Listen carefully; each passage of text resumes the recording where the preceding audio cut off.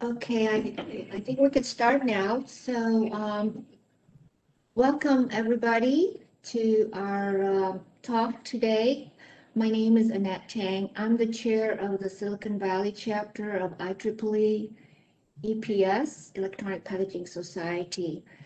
Our chapter has been serving the Silicon Valley for many, many years, and we organize interesting talks on electronic packaging for local engineers to allow them to network. We have quite a lineup of talks for the rest of the year, 2 talks every month. And we like to thank Lou, who is going to introduce the speaker today, for lining up so many talks this year. It's such a banner year for our chapter. So we have recordings of all our previous talks from earlier this year and last year and all previous years on our website, which is shown at the bottom of the page. Okay, this is the volunteers who keep our chapter active and you all the talks. So we like to show who they are and want to give them recognition, especially to Paul. We want to congratulate Paul Wessling for winning the Presidential Award from Chris Bailey.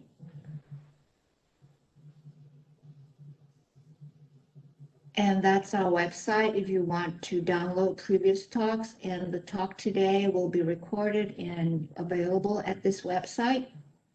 And finally, if you want to get involved with our chapter activities, please contact myself or Asmat. Thank you very much, and I will let Lou take over. Hi, everybody. This is I'm Lung Nguyen here. I'm the director of the programs at the chapter. And as you can see from Annette and on the website, we have a list of talks scheduled throughout the year. And I just want to highlight that we have the 2 talks coming up in June.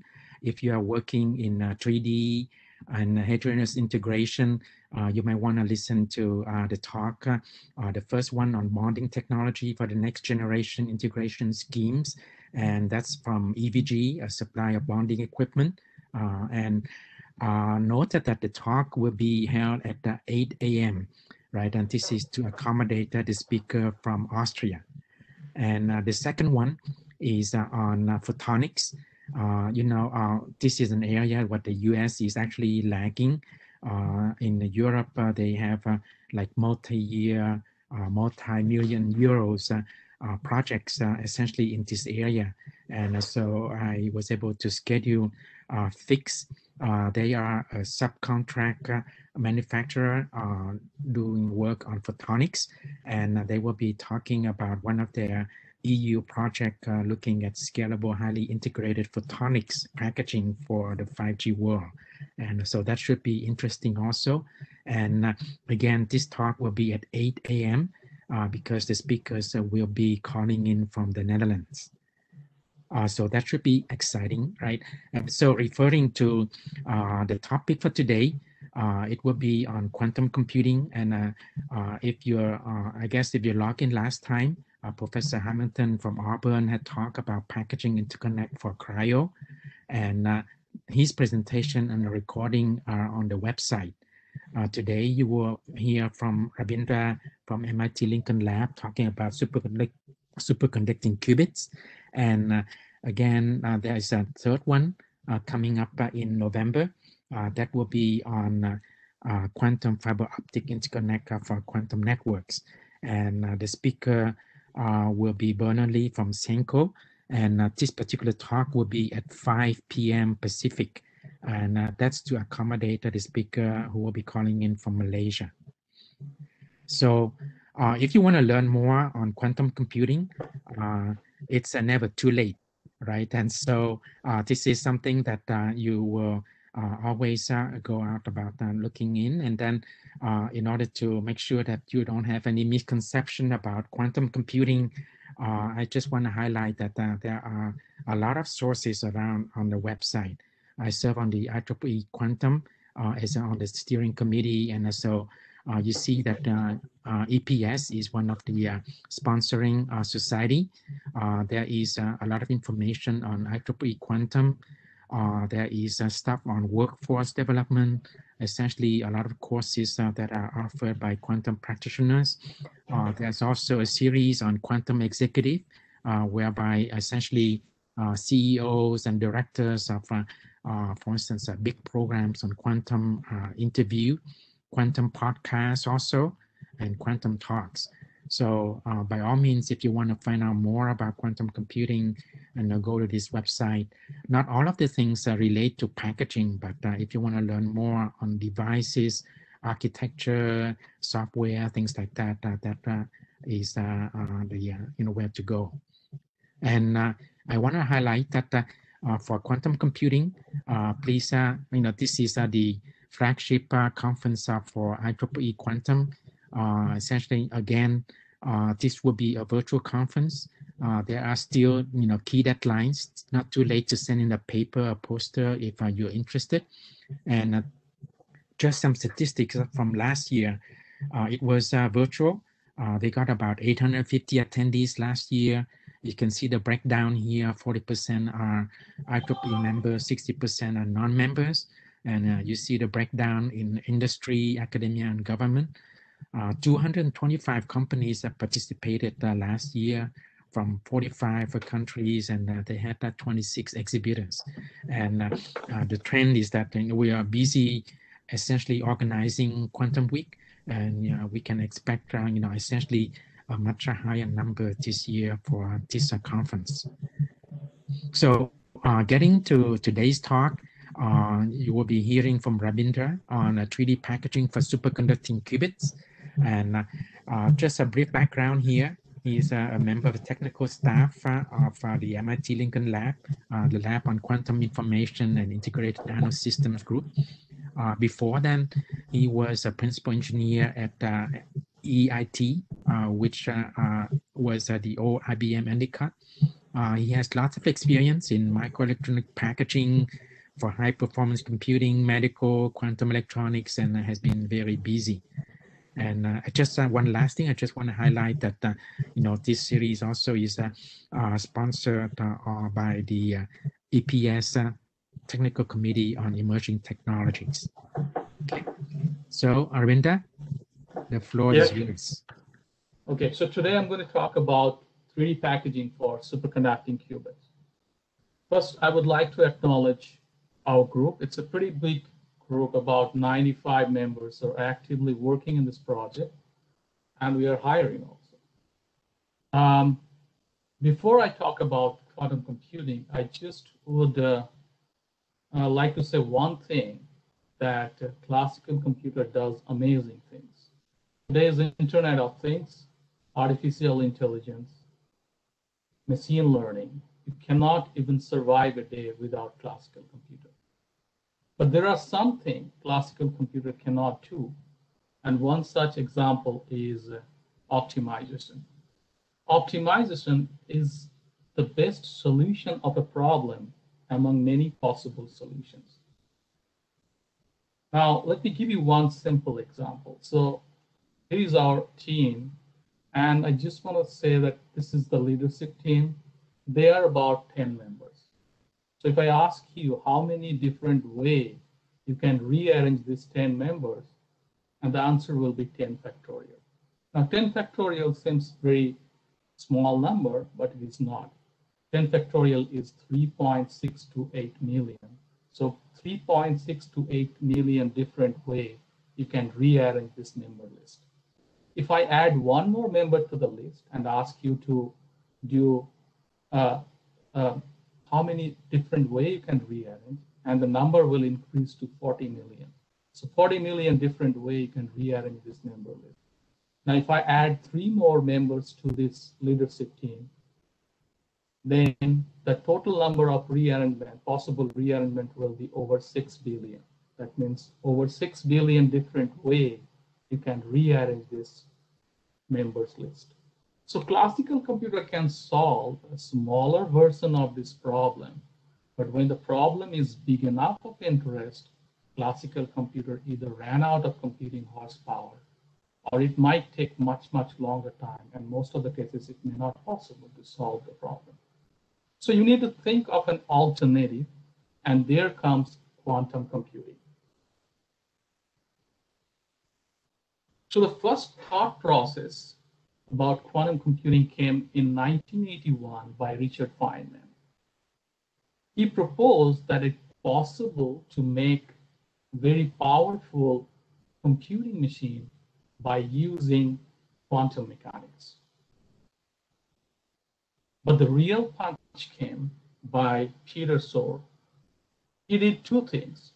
First, he developed source algorithm, which has a real application of code breaking, and he also allowed to do fault-tolerant quantum computing.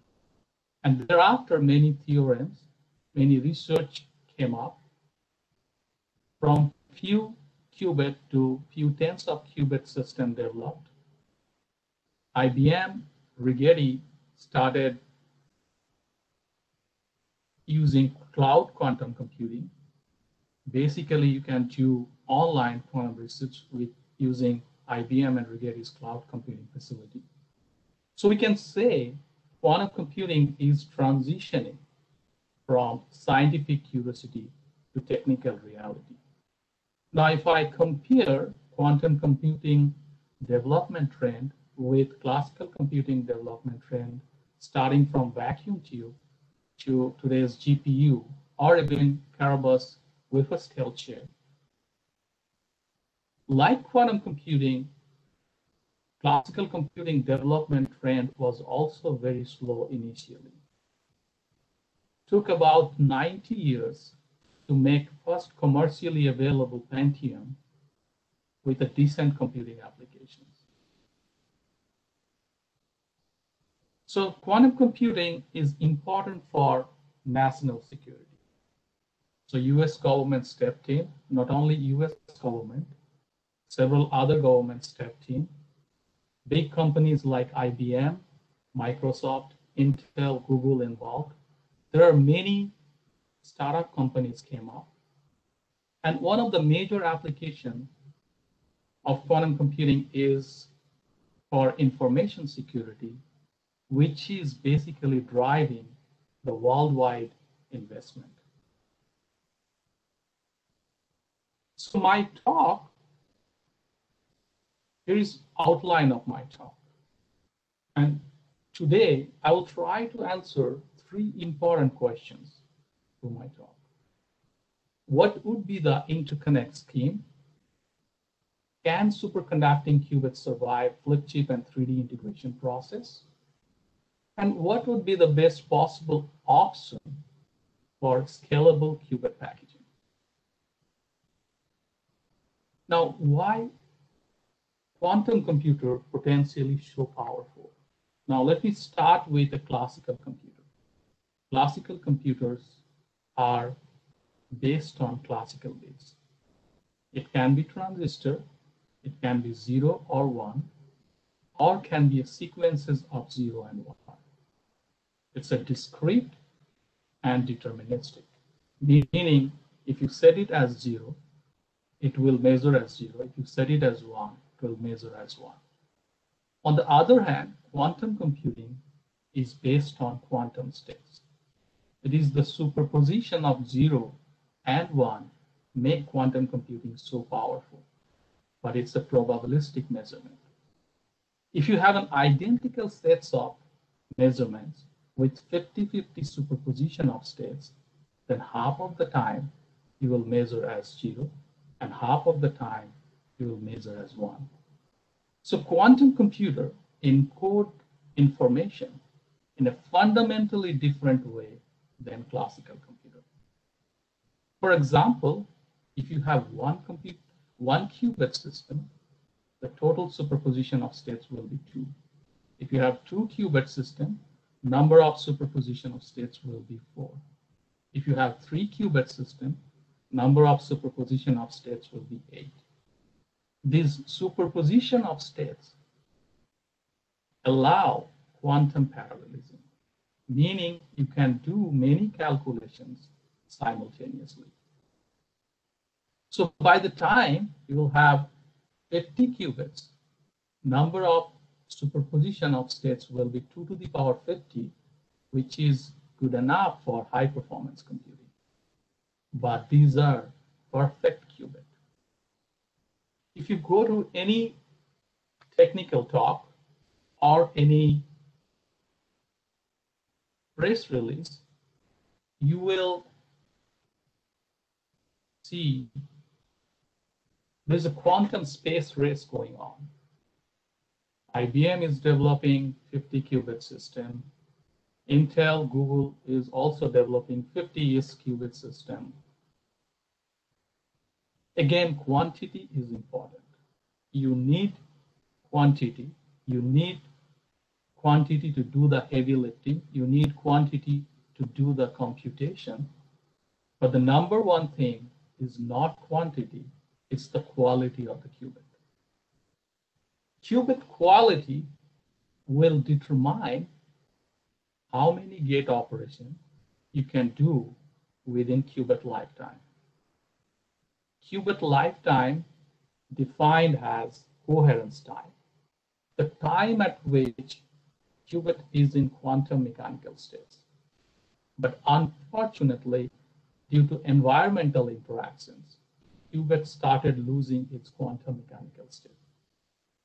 So the question is, how many gate operations you can do within qubit lifetime to do quantum error correction to sustain computation. And for most lenient code, you have to do at least 10 to the power 3 operations per qubit lifetime. Here you can see superconducting qubit coherence time, and you see this for different superconducting qubits. And you can see these blue dots are basically superconducting qubit fabricated by Lincoln Lab.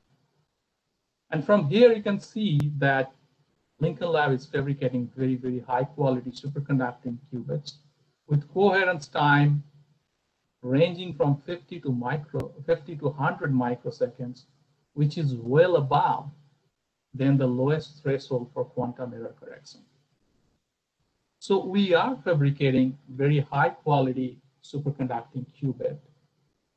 And our objective is to develop 3D integration process which is compatible to qubit design and fabrication so that it can maintain qubit quality.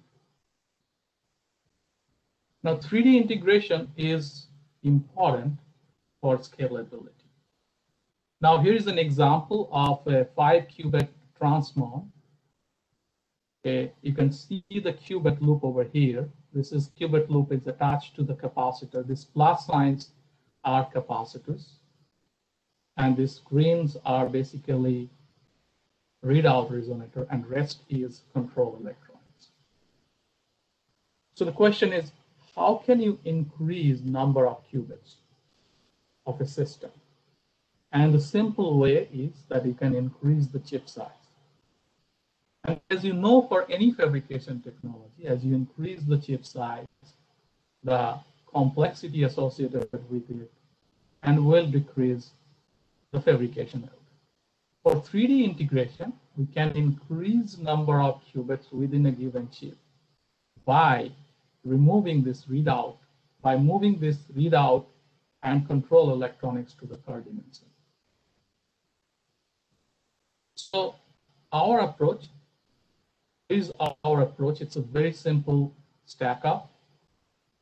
It's all silicon technology. So MCM, interposer, qubit, all are silicon based. And it's a very simple fabrication approach. So you fabricate individual qubit, interposer, and SMCM separately.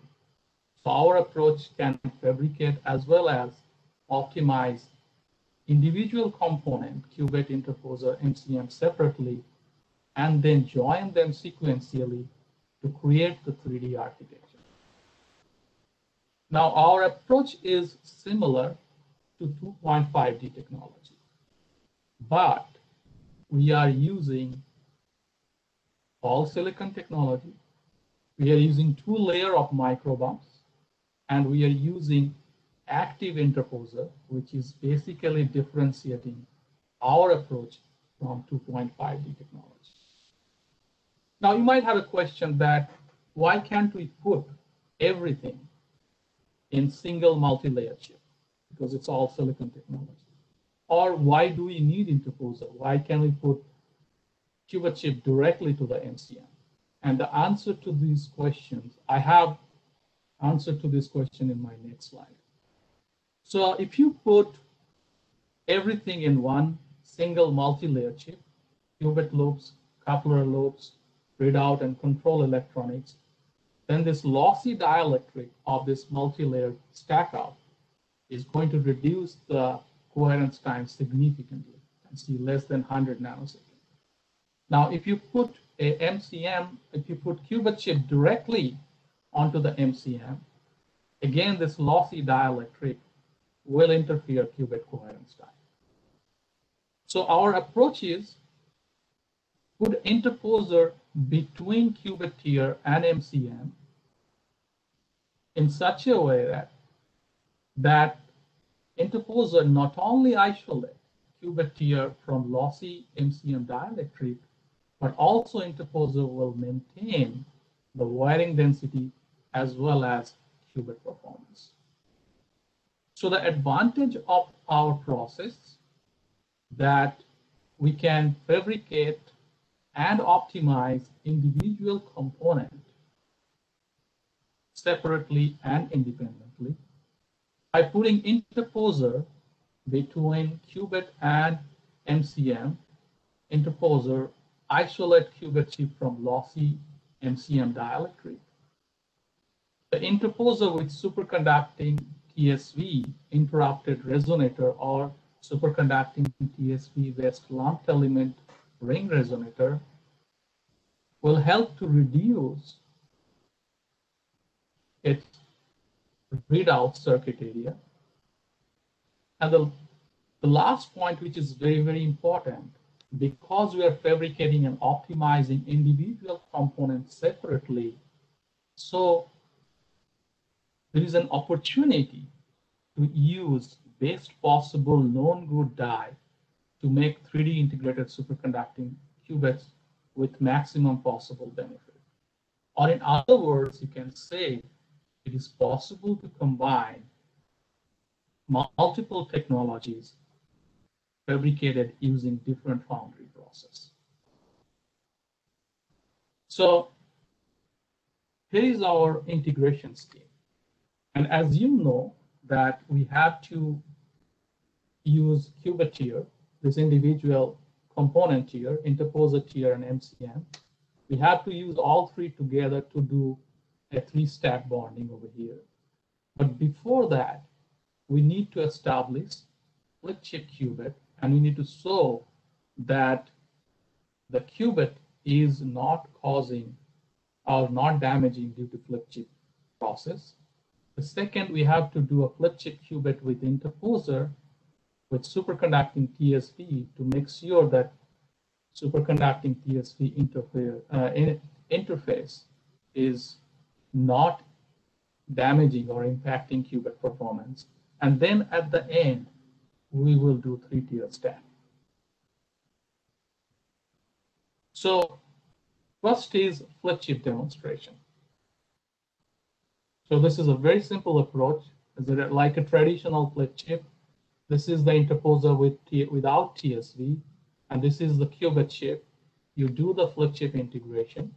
Okay, so here is your flip chip qubit packaged, ready for cold testing. And with this process, we actually demonstrate 4 key building blocks for flip chip qubit. We characterize blocks proximal surface impact. We characterize electrical conduction between the chip and off-chip coupling, capacitive and inductive coupling. So with our process, we characterize the effect of proximity of silicon surface and how qubit performance changing with silicon surface.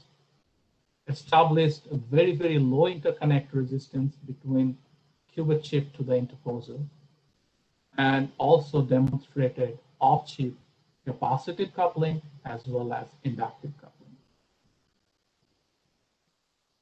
So we also do many flip chip characterization. Flip chip characterization is very, very important for maintaining qubit performance.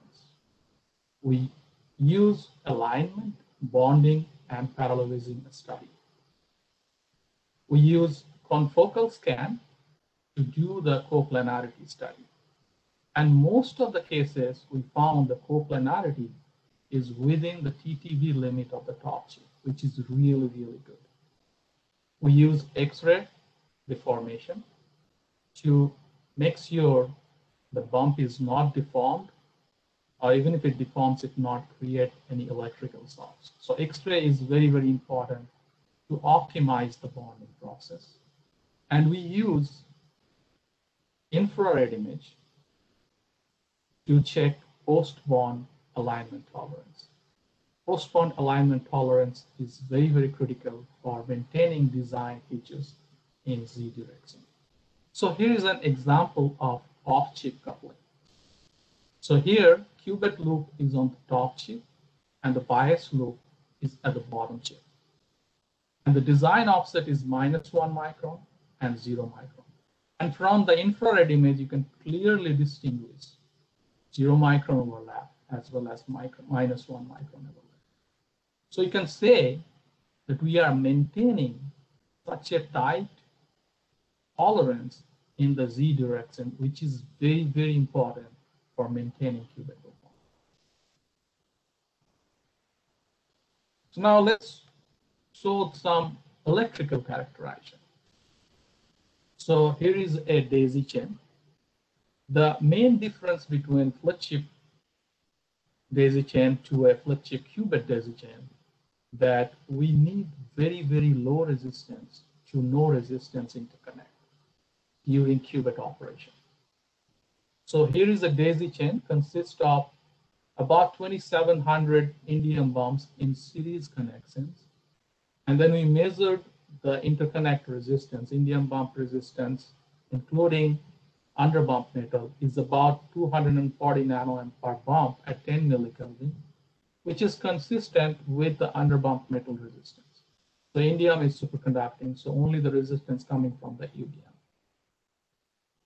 And this kind of very, very low interconnect resistance is basically supporting the robustness of our process.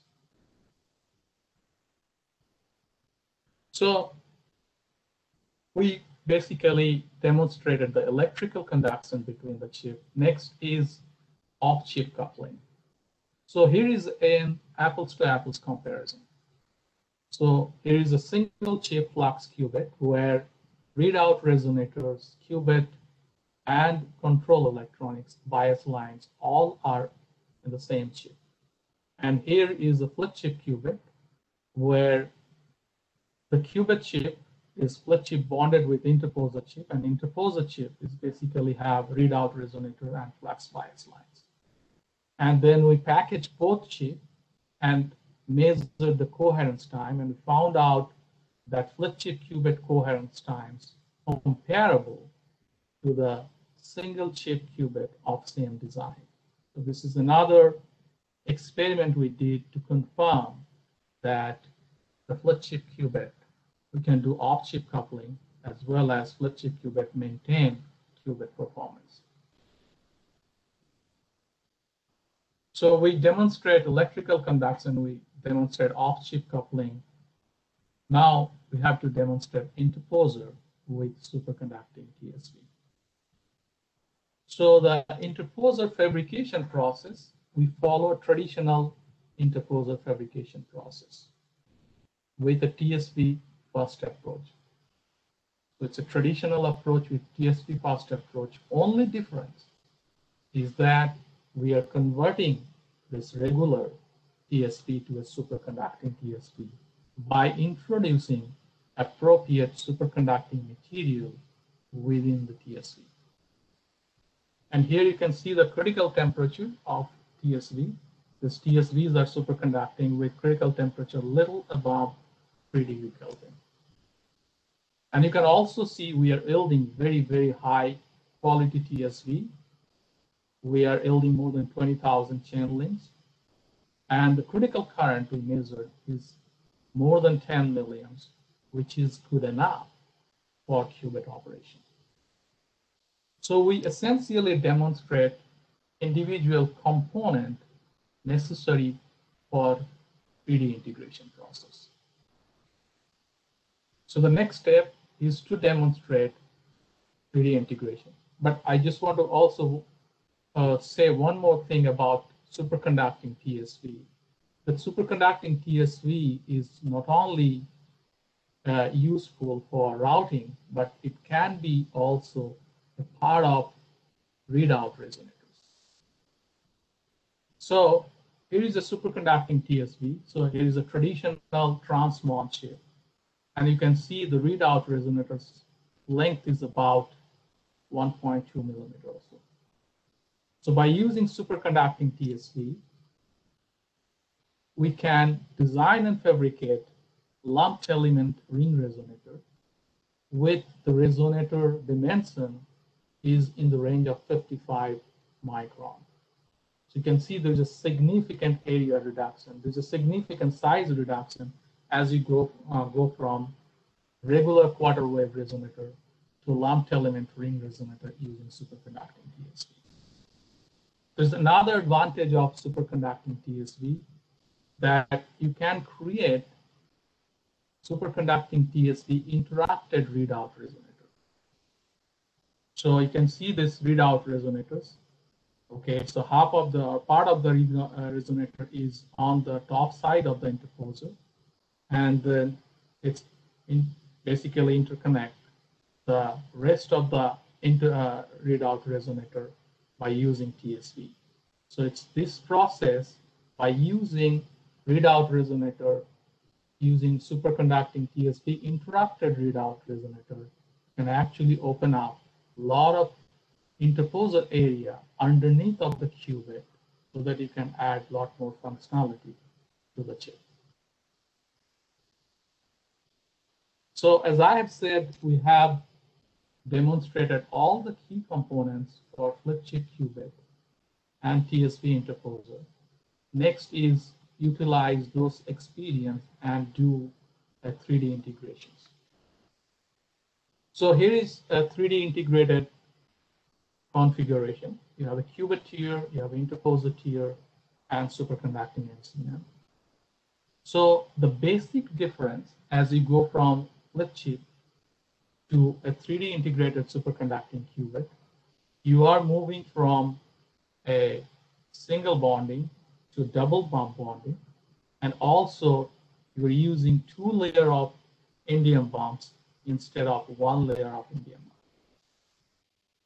So to evaluate 3D or 3-tier qubit, you have to again do 2 things. We have to first check the DC connectivity to make sure that the electrical connection is good from qubit to interposer to MCM.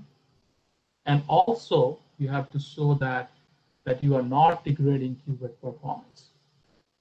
But in all of our 3-tier stack bonding, we try to use qubit last approach, meaning that qubit will be bonded at the end to minimize any kind of additional bonding effect to the qubit performance. So the first step is to do the electrical characterization.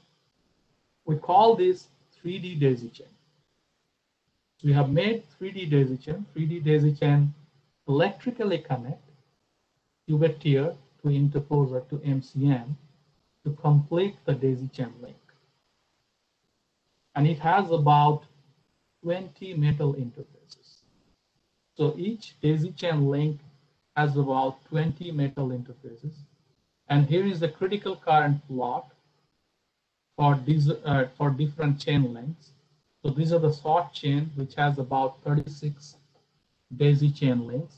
And these are the long chain, which has more than 1500 daisy chain rings. And you can see critical current for short chain is about 20 milliamps or more. And for long chains is more than 10 milliamps, which is good enough for qubit operation. So we did establish a high critical current 3D daisy chain. Next step is to compare the qubit performance. Now, we demonstrated and delivered several 3-tier stack qubit using qubit last approach. Here is an example where it's a 10 qubit system where half of the qubits are on the qubit tier and half of the qubits are on the interposer tier. And we use qubit last bonding approach to make 3-tier stack.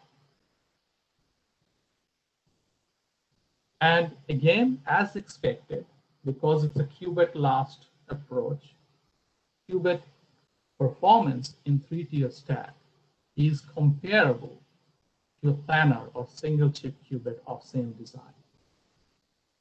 So we demonstrate a 3-tier stack or 3-tier qubit with which maintain qubit performance.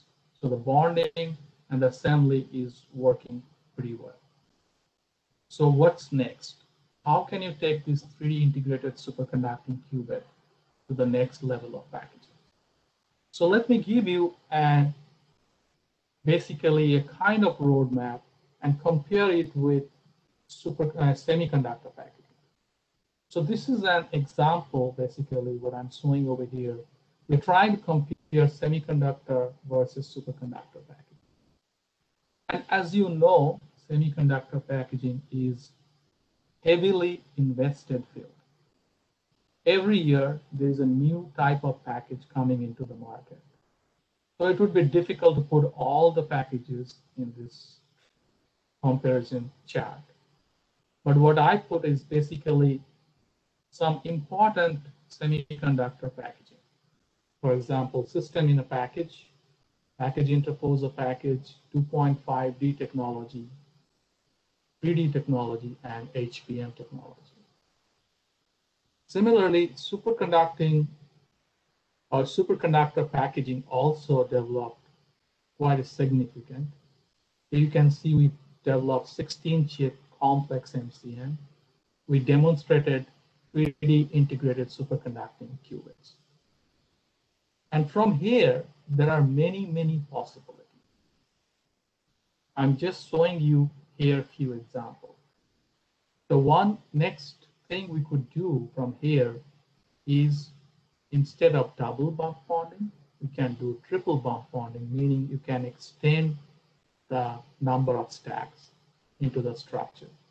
Okay, so from double bump bond to triple bump bond, where you can increase the number of stacks.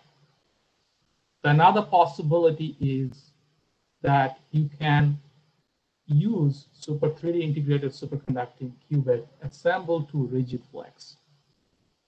Now, if you see today's superconducting qubit packaging, we use rigid board, we use flex cable and connectors. So this is rigid flex is a kind of automatic choice from rigid board, flex cable, and connectors. We use rigid flex basically not only to increase IO density, rigid flex will have at least 100x more IO density than traditional flex cable and connectors and rigid board. But also it eliminates the connectors, which is basically will be helpful to reduce the thermal loading. And also I mentioned that our approach is very close to 2.5D technology. Now, I just want to give you a little bit comparison. It is not an apples to apples comparison. And as you know that 2.5D technology, again, is a heavily invested field. There's a lot of work going on in this direction. So we cannot really do apples to apples comparison. But what we are trying to show over here that our technology is comparable to 2.5D. So you can compare that 2.5D technology use microbump. Their microbump materials are mostly copper-based with solder tip. Our is indium because it's suitable for low temperature application. Microbump pitch, most of the cases is 45 micron. We are also delivering MCM with 35 micron pitch. Number of microbump assembly, one layer used by 2.5D, but they do use C4 and BGA connections. We are using 2 layers of microbumps. Maximum chips 5, this is old data. Today probably they're using more than that. We also have demonstrated 4 20 by 20 chip integration as well as 16 5 by 5 chip integration. Size of interposer is 750 millimeter square. Again, this can change for today's technology. We have also demonstrated up to 9200 millimeter square. Feature size 0.4 micron because they use 65 technology, 65 nanometer technology. We use I-line litho, but if we use EX4 deep UV, we can go down to 0.35 micron. So again, we are not comparing our technology to semiconductor 2.5D technology, but what we are trying to say that our technology is comparable to what today the semiconductor packaging is using, so which will be useful for future if we want to go for a hybrid architecture where semiconductor and superconductor can stay next to each other or can stay in the same platform. So our technology is ready to do this kind of integration. So now let me give you the future direction. So here is take a look into the future. We are developing 16-chip complex MCM. We demonstrated 3D integrated superconducting qubits. We demonstrated high-quality qubit. We did demonstrate off-chip coupling, superconducting TSV, high-quality traveling wave parametric amplifiers, and superconducting indium bonds. Next is to combine them together to create 3D architecture. And then at some point, you take this 3D architecture and assemble to rigid flex to create next generation quantum computing hardware. Again, this is one possibility, rigid flex. There are many other possibilities from here we are thinking right now. So with this, I would like to summarize my talk. Now, if you remember, I was asking 3 questions in the beginning. What would be the interconnect scheme? And I showed there are 2 levels of indium microbump with critical current more than 10 milliamps, which is good enough for qubit operation. My second question was, can superconducting qubit survive flip chip and 3D integration process? And the answer is yes. Flip chip survived, established very, very low resistance interconnect, also demonstrated off-chip coupling. And my last question was, what would be the best possible option for scalable qubit packaging? Again, it's 3D integration with interposer in the middle will be the best option because interposer not only isolate qubit chip from lossy MCM dielectric, but also it maintains the wearing density as well as qubit performance. Thank you for your attention. Okay, Michael, you had a question. Why don't you go ahead and ask your question? Thank you very much for the presentation. It's very helpful. My question is regarding slide number 14. Not sure if you want to jump right to slide number 14. My question concerns the ESD consideration for, So we have this one you're talking about, right? So we have a standard protocol Right. For EST, we definitely do follow, because our lab is a cryogenic lab where we do use a cryo-CMOS, even single transistor level. So we do have all the precautions, and we include the design consideration if necessary for EST consideration. So we have a protocol for packaging this tiny chips, and even we have a standard protocol for all the EST sensitive devices, including cryo-CMOS, because cryo-CMOS are basically most sensitive chips for EST than qubit.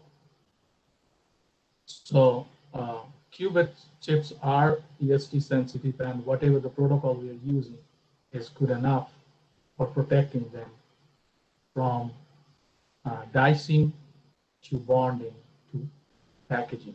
Okay, so that part, we have a standard EST protocol, and it all survives. So you don't have to, basically what I mean to say that you don't need any additional precaution for EST protection. If you have a standard packaging lab where you can package your CMOS devices, that could be good enough for qubit also. Is that answering your question? Yes, thank you. Paul Kim had two questions, one on the aspect ratio and another on the materials and the temperature. Paul, go ahead. I have two questions. First one is that the TSV, from your picture, it looks like the depth would be around 200 micrometer. Is it right?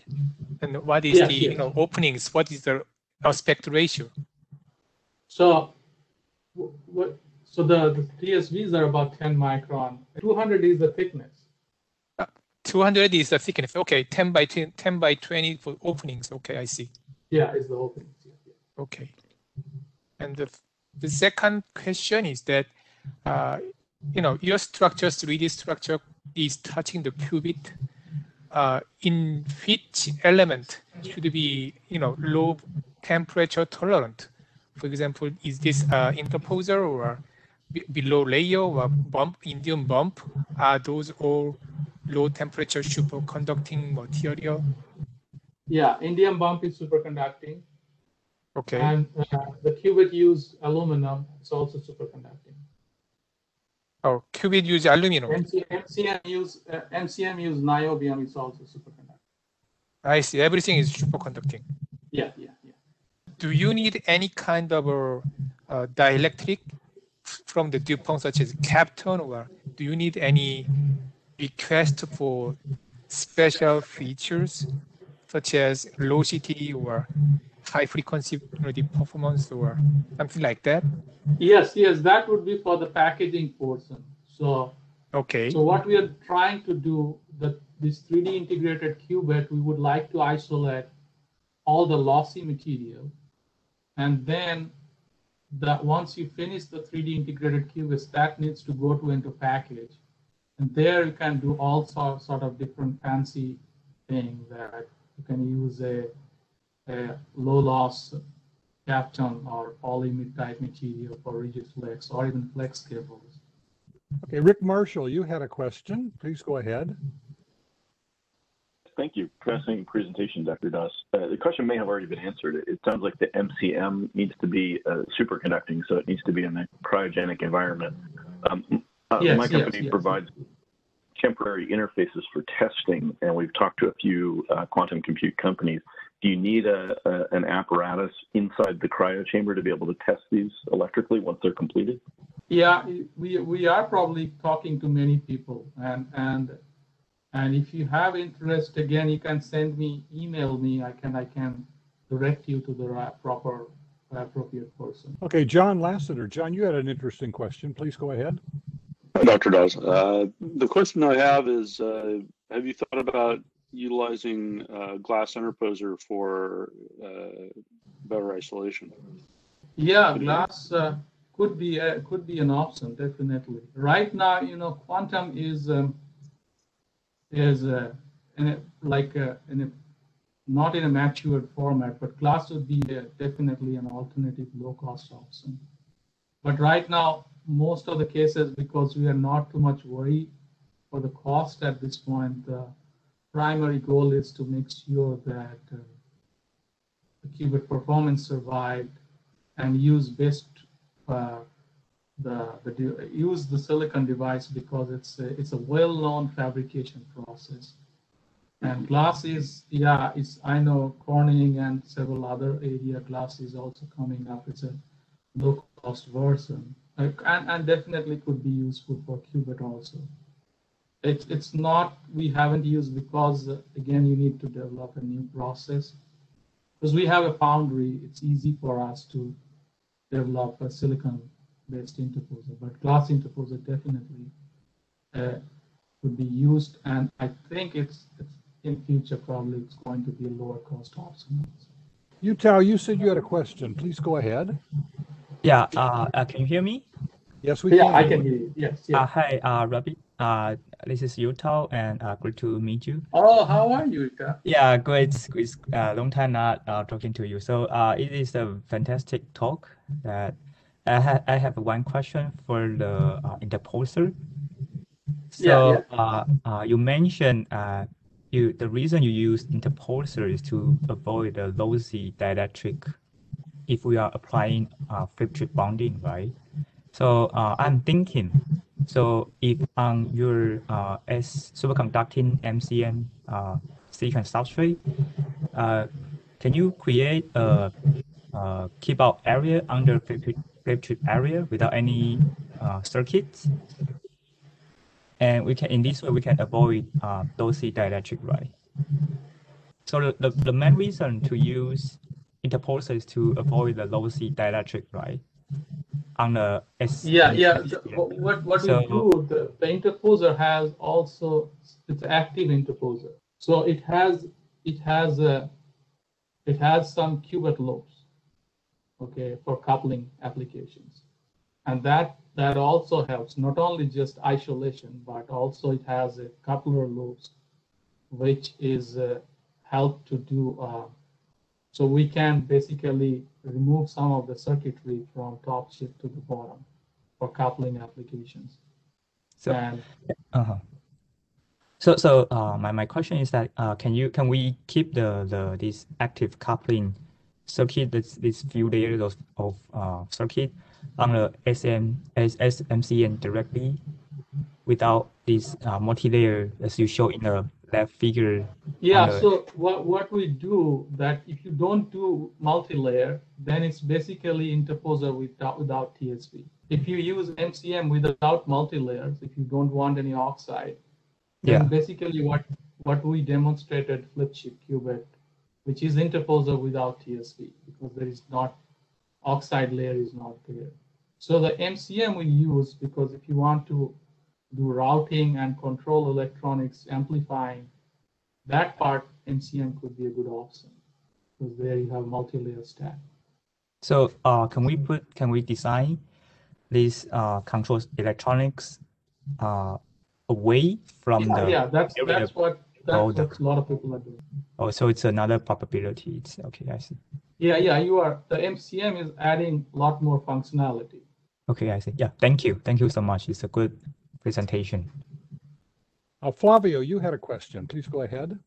My question is, I unfortunately was able to join just for the second half of the talk, but I was interested if you have any data on the S-parameter plots for the resonators. You showed some coil structures for the readout, and I was just interested. So the paper, the data is available in the published article. Is it? I think it's published. Okay. So there's a paper reference. You can see. You see, there's a paper. There is a paper coming up soon, and there's a paper already published. IEEE microwave. Thank you. I'll look at it. Thank you. This work is actually published in this paper. Very good. I don't see any other questions. Lou, do you have any follow-up, or did I miss something? I have a question for Rabindra. Rabindra, I've seen papers that people report using indium as an interconnect for cryo. And so my question is, do you have any long-term reliability data for time cycling of these things? Yeah, so we did not for this program, but we did. It's called a cycling test, like room temperature to the low temperature. Basically, the CTE mismatch, everything happened up to probably liquid nitrogen, and thereafter the CTE mismatch was very, very slow impact. So we did thermal cycling with indium bomb, and we didn't see basically any degradation. The advantage of indium bump over here, it will give you a little bit of reworkability, but also I have done reliability with indium bombs, and it's basically, it shows no impact interconnect wise. So it depends on what interconnect size you are using. But right now, indium is the best solution. It survives the cold cycle testing, I call it. It's not like your ATC. The thermal cycle was between room temperature to cold.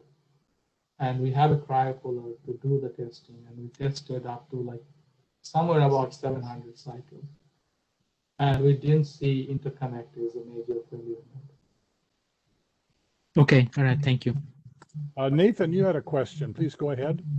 I have two questions. One is, what is the overall size of your dies within the range of the ball bonds?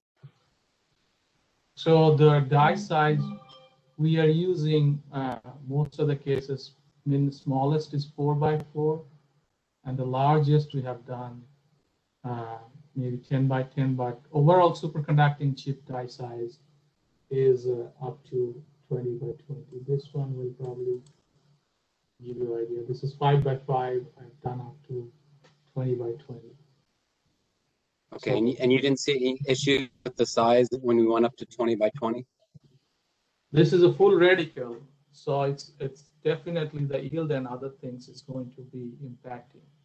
What I'm showing, this is we have a bonding capability that you can handle different size die.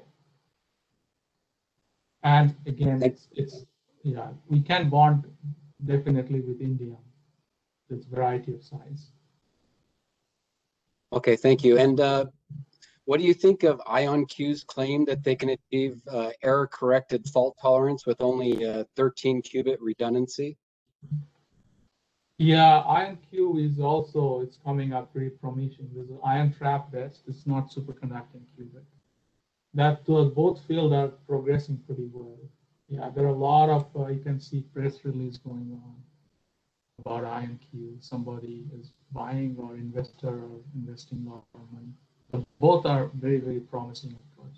We are doing both of them. Yeah, they claim they only need 13 qubits for fault tolerance. Yeah, it's you know, it's as I said, like if you see the semiconductor or classical computing development trend, once you start making a computing machine, then you will see the progress on the cost and also the scalability. So maybe right now they're talking about 13, but the moment you will start making, you will see the progress of making more and more qubits. Right, I agree. Thank you. Okay. Blue? Thank you very much, Rabinda.